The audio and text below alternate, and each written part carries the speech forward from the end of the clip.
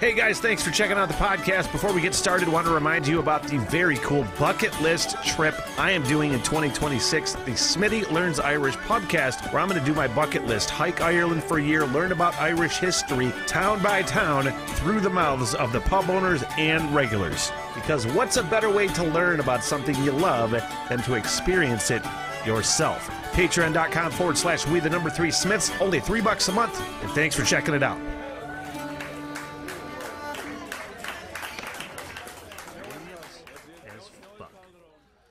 George Carin documentary on HBO. Holy dog shit, man. That is my George Carlin nerd's dream come true. And when I tell you that it was probably the most inspiring fucking thing I had seen maybe ever, and right at the right fucking time that I needed it, man. Right at the right fucking time, you know, where all this shit's going on. You're just like in the dumps. What the fuck am I gonna do? I don't have any fucking money. But you start to pull yourself out of it. You start to be like, okay, I see a goal. But in that moment when you needed it, it fucking dropped.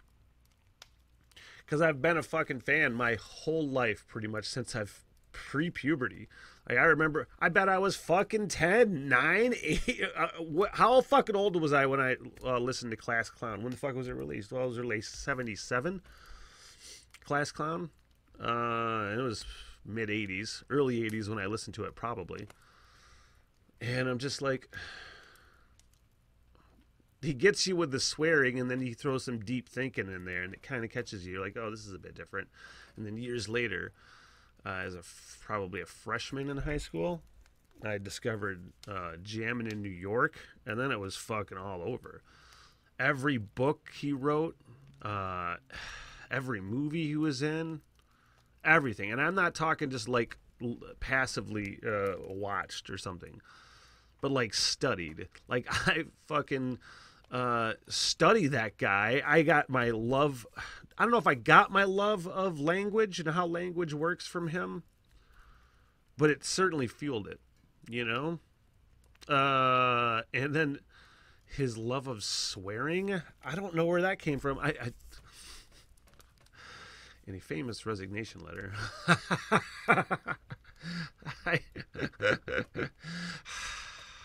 I grew up with George Carlin and Eddie Murphy. I don't know what the fuck to tell you, you know? It's just a real thing. And then just how he was a comedian and just a brilliant fucking writer his whole life. But he just did it until the day he died. I saw him twice perform live. Once at Leelanau Sands Casino, and this is like early 2001 probably. And I was like, I wasn't front row, but I was like second or third row. And I was drinking White Russians, and they fucking White Russians came out my nose right at the beginning. It was something ludicrously vulgar, by the way, I want to say. And it fucking hit me. Boom, White Russian out my nose, motherfucker. And that whole show, I was just doubled over, dying, watching my fucking hero. And then probably, it was on his last tour, probably. Before his last special came out, he was working on the material for that HBO special. I think it was it Life is Worth Losing, or whatever his last one was. And this motherfucker's still doing it. He was however old, 72, 74, something like that. And just to see him fucking continuously just be so cutting edge and funny and thoughtful. I was like, man, if there's ever a fucking dude I wanted to be like, it was that guy. You know, creatively, professionally. And to see him how he started, and I feel like, honestly, I don't not think I am George Carlin. Clearly. I have no illusions that I am anything close to resembling George Carlin. He is the greatest fucking communicator maybe ever. But he makes, like, I want to be that good.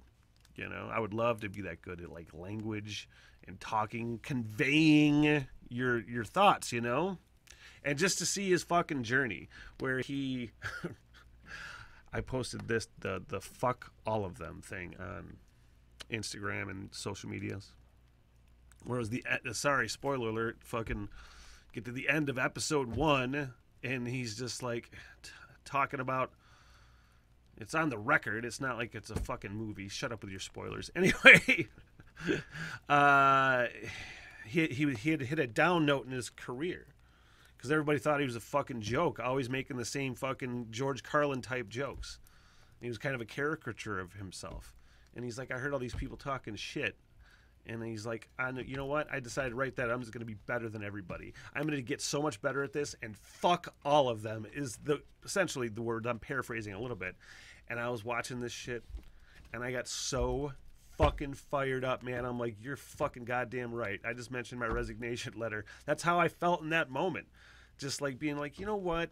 I'm tired of your fucking bullshit. You know what I mean? I'm tired of all of this nonsense, or whatever seems to be nonsense, that I just want no part of anymore. I'm going to do my own fucking thing. Fuck all of them. And I fucking stood up when he said that in the documentary and fist pumped, and I'm like, fuck yeah! Fuck all of them. God, that. And then that was only the first part. There were two parts, which was equally as good, because the best part of that, fuck all of them, if it was a movie, and again, here's where the spoiler alert comes in. Spoiler alert again, he fucking did it. It's honestly was the most inspiring, validating thing I could have watched in that moment. I'm like, everything I'm doing is fucking worth it. Everything I'm doing is fucking worth it, and I love it. Yeah.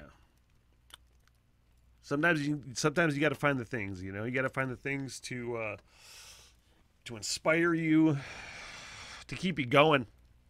Because, man, I'm not saying, there's no way I would ever say that I'm going to quit this podcast. As I said a few episodes ago, talking about what's going to happen, the dude wears my leash shit. I'm like, I will do this shit on my fucking phone if I have to. Because fuck all of them. What the hell, everything?